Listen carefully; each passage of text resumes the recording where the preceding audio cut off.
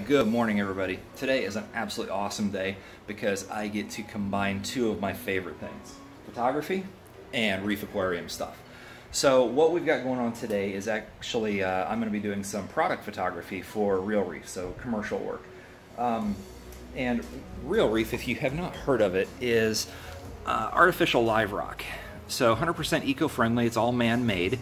And I'll show you some here in a second. It is absolutely gorgeous rock. So let's talk some technical details first. Studio, pretty basic white vinyl backdrop to start with. We might also do some stuff on an 18% gray backdrop. I've got one studio strobe out right now. I may pull a second one out here eventually to do some backlighting stuff.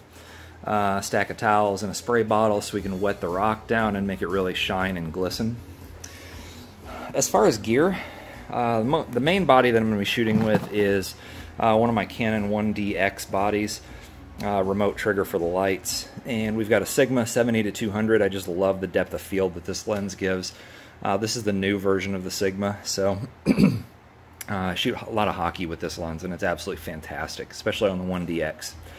Also back here we've got Canon's 100mm macro, which is really the standard go-to for tight-end macro photography.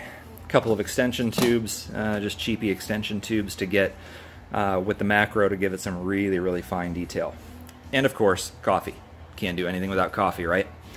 So the Real Reef rock here, I've got a case of the large boulder, a case of the extra large boulder, case of the small medium, and a couple of pieces way in the back there of the plate rock and branch rock. Altogether right around 140, 150 pounds probably.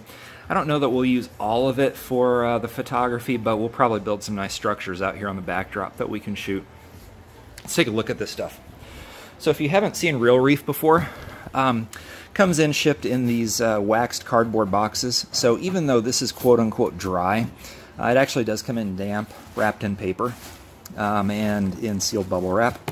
So this stuff, like I said, is absolutely gorgeous right out of the box. Obviously for the commercial photography, we're going to shine this up a little bit, make it damp, clean in some of the spots where it chipped, that kind of thing. But this is fresh, unwrapped right out of the box, and it's beautiful. Reminds me a lot of the old school Marshall Island rock that you used to see 20 years ago. So this is actually a piece of medium right here, and you can see it's got a pretty decent size to it. Not quite as big as a volleyball, maybe. If we look over here, just to give you an idea of some of the scale at the extra large I can barely pick up with one hand. This is a good solid piece of rock here, almost the size of a basketball. Had a couple of chips out of it in shipping, but that'll clean up really easily. And the plate and branch is still wrapped up, so we'll unwrap that in a minute here. So with that, let's go ahead and get started and do some photography, huh?